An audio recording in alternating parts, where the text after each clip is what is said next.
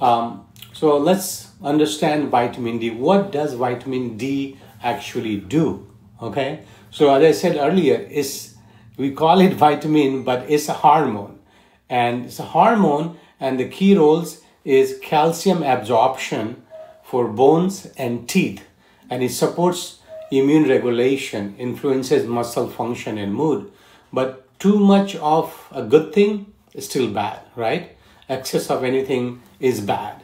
Blood levels. So let's talk about the blood levels. So what is the normal blood level of vitamin D? So remember, the normal is 20 to 50.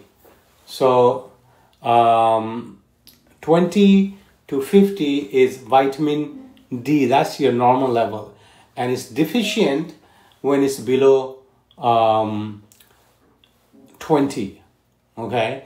And toxic level is considered when it's more than 100 nanogram per ml.